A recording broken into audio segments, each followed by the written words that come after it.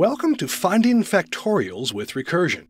In this learning activity, we'll discuss how to find factorials using recursion. Learning how recursion works and when it's the right choice as an algorithm for a task makes you a better computer programmer. Knowing when recursion is the best solution for your computer programming problem also makes your job easier.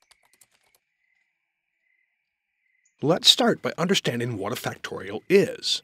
A factorial of an integer is defined as the product of all positive integers less than or equal to the original integer. So, the factorial of an integer n is 1 times 2 times 3 and so on until n. Some easy examples include 4 factorial, which equals 4 times 3 times 2 times 1 equaling 24. 5 factorial equals 5 times 4 times 3 times 2 times 1 equaling 120. 6 factorial equals 6 times 5 times 4 times 3 times 2 times 1 equaling 720. We can write this factorial in code pretty simply.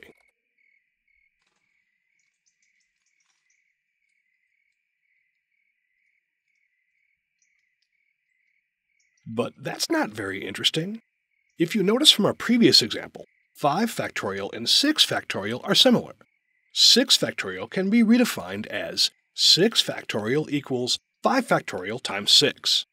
And by the same logic, 5 factorial can also be redefined as 5 factorial equals 4 factorial times 5, and so on.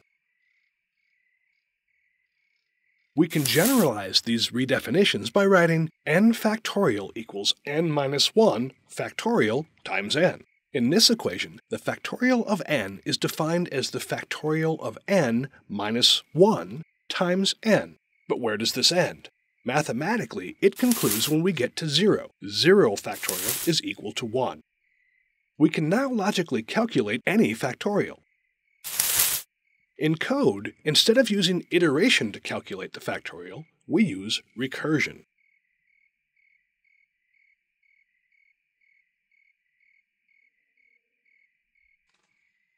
In this example, instead of looping, we use recursion to get the answer. Recursion is a function that calls itself, passing in a value with each call. We can add simple logic to handle the case of a negative input.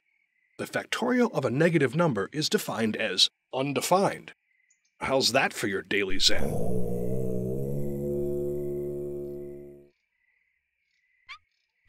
In order for recursion to work, we must define a base case. The base case is the state where the algorithm won't recurse. In other words, the case when the function won't call itself. Having a base case prevents the function from calling itself an infinite number of times. If there is no base case, then the recursive algorithm calls itself over and over and over again until eventually a stack overflow exception is generated and the program crashes.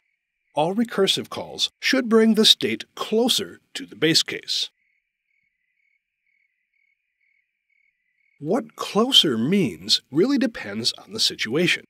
In our example, any positive number input into the factorial function calls the factorial function again, passing in a value 1 less than the value that was passed to it. This happens over and over again until a 0 is passed in, our base case. When this happens, the factorial function returns a 1. So each recursive call to the factorial function gets one step closer to the base case, the input being 0. There are plenty of other interesting and useful things you can do with recursive algorithms. You can find every file and folder in a file system, including any subfolders, calculate Fibonacci numbers, find the solution to a maze, and generate fractals. Using recursion to find factorials helps you understand recursion.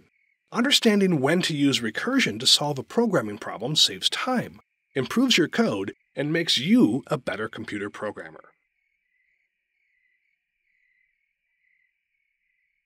Congratulations! You have just completed Finding Factorials with Recursion.